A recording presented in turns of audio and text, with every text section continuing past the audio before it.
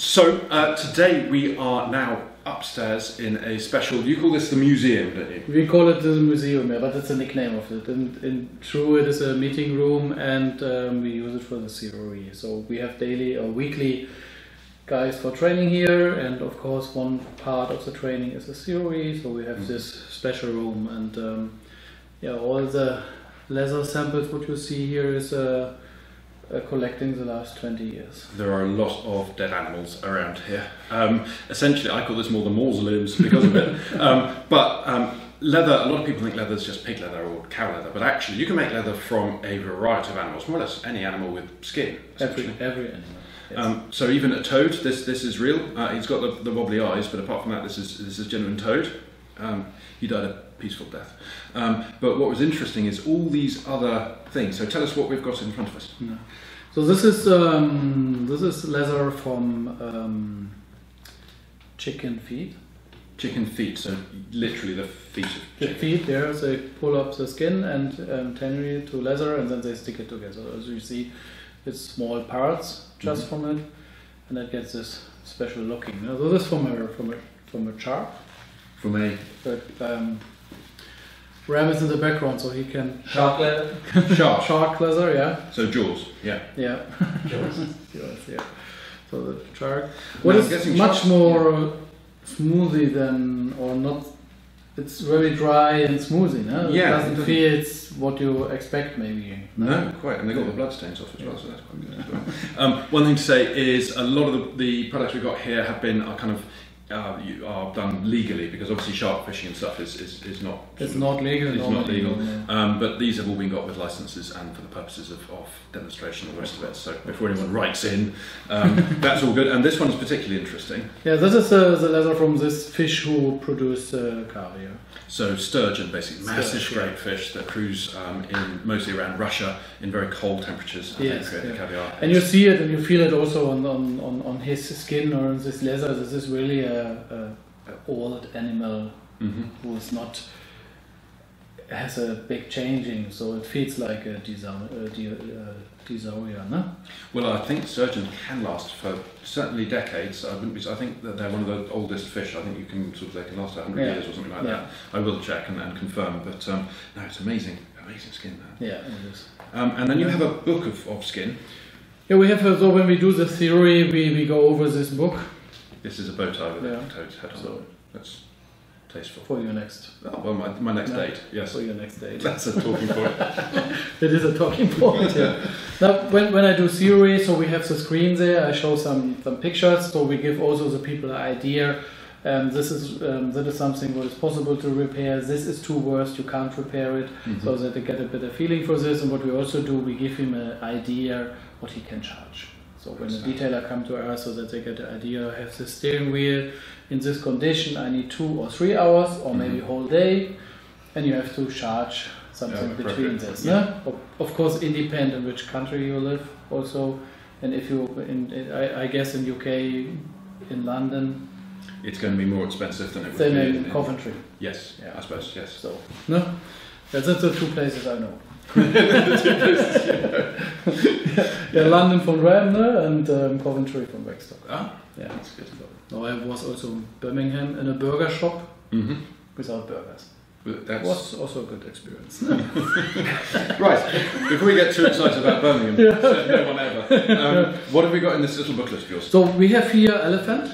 This is a real elephant skin. Yeah, this is hippo. Okay. Yeah, skin real. This is a crocodile, real crocodile. Mostly, when you see crocodile leather, it is cow leather embossed to crocodile. Yes, so actually crocodile leather is often fake when you're in there, but this is real crocodile. This is from the very, very rare gloss black crocodiles that exist in certain parts of the Amazon. Yeah. So this is how you pronounce it? Straussic or ostrich? Ostrich. Big stroppy birds. Yes. So we have also up there a full one. This is from the horse leather. Yeah. So Shergar, yeah. Yeah. So this is pig leather, for example. And what's interesting here, you can really see the texture of this leather with the sort of the hairs and stuff.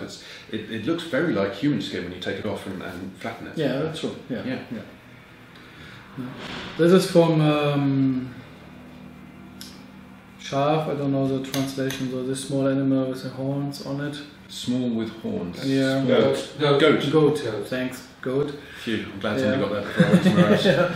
And then we have a lot of others. We have salmon here. We have snake leather. We have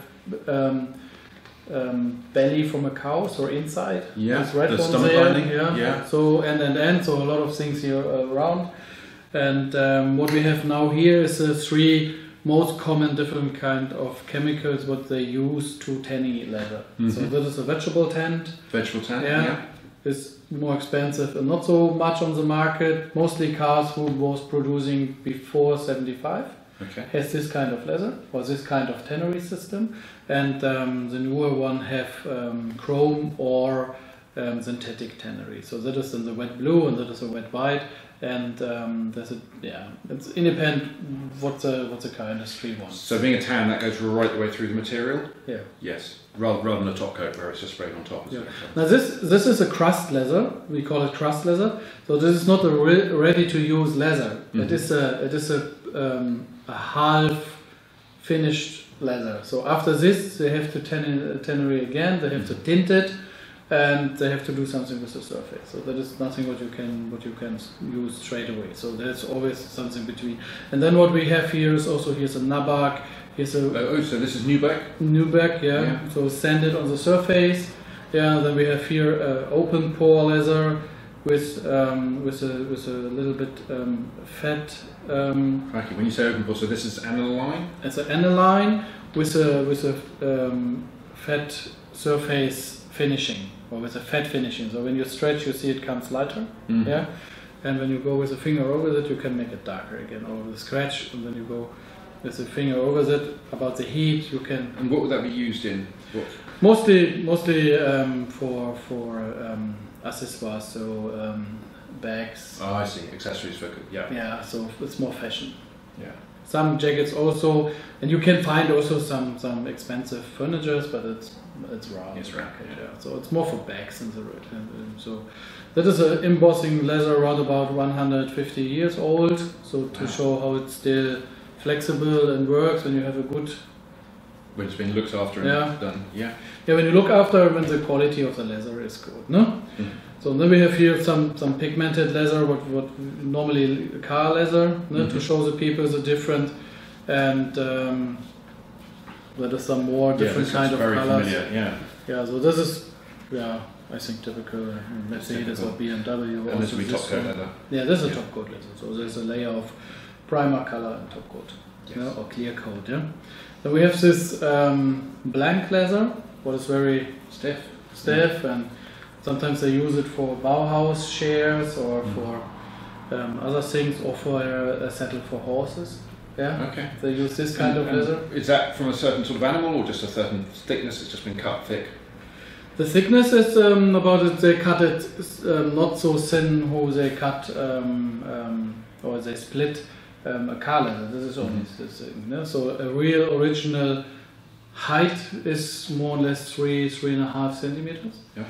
Then they remove the B, a little bit beef from the backside, and then they split the leather. And then you have split leather and you have grain leather. And in the car industry, we hope that they use grain leather, but then a thinner one. And this is just not cut it so much, or it's not splitted on the whole thing. That is the reason why it's thicker.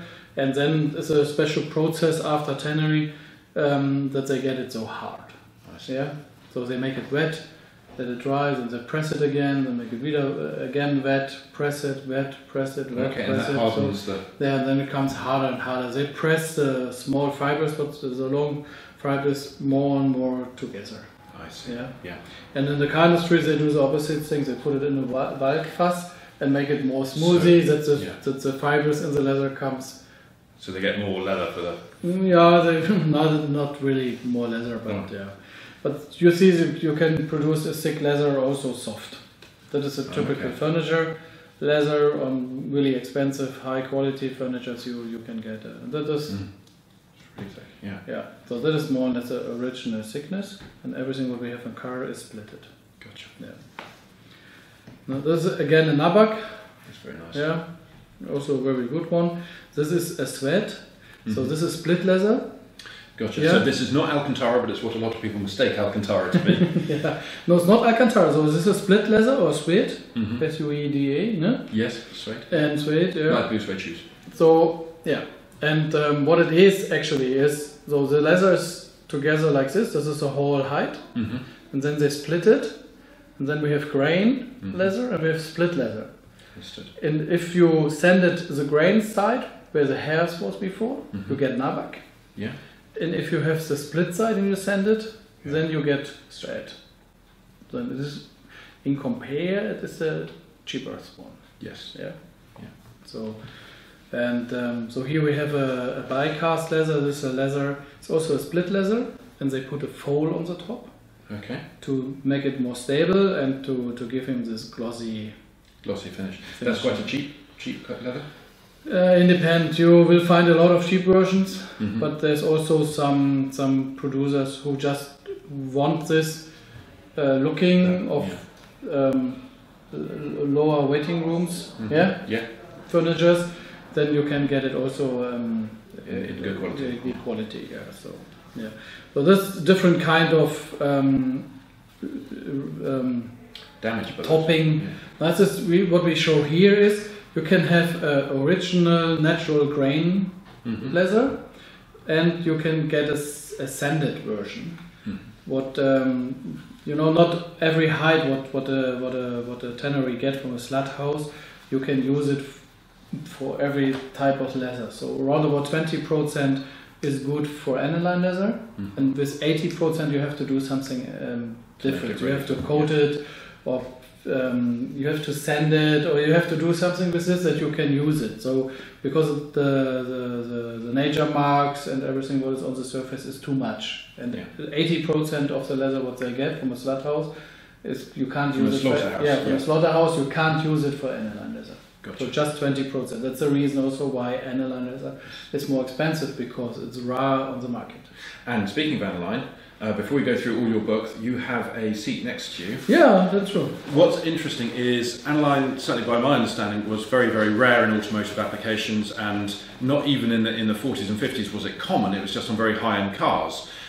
However, what I didn't realise is that in recent memory, I mean, this is from a Phaeton, a VW Phaeton, lovely car. And it's We had it also in the Phaeton. This seat actually now is from a Touareg. oh, it's from Touareg. Yes, yeah. absolutely. But Phaeton has you can buy a Phaeton, or in the past you can do this.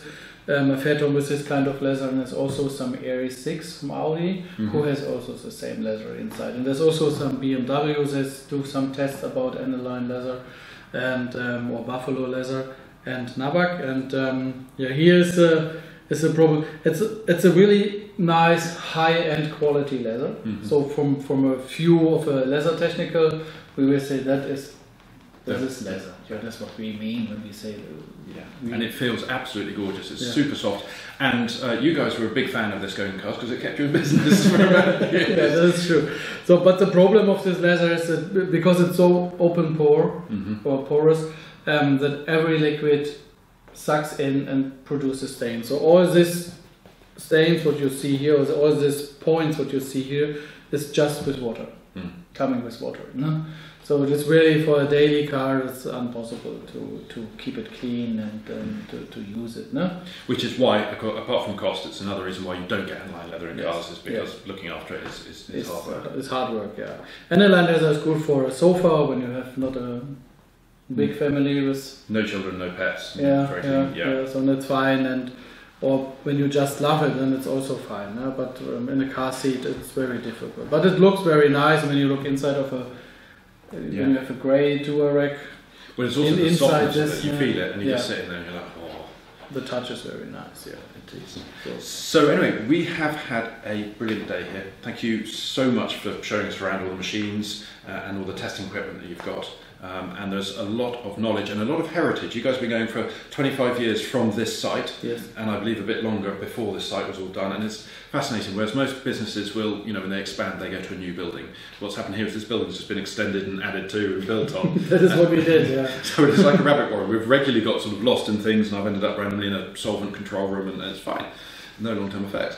And there is so much knowledge and passion from the girls who are downstairs mixing the paint. They do 80 different mixes a day on average at the moment, to the guys who are big chunky lads who have been doing all the heavy lifting, and they've got big blue barrels where they're actually mixing stuff as well. The big bulk products they make off-site, but all the other products are made on-site and mixed from raw ingredients. And it's fascinating looking at the equipment and the process and the passion behind all of that. And then even from the marketing wing and the admin wing, everybody seems to be on a team, which is kind of cool, I feel.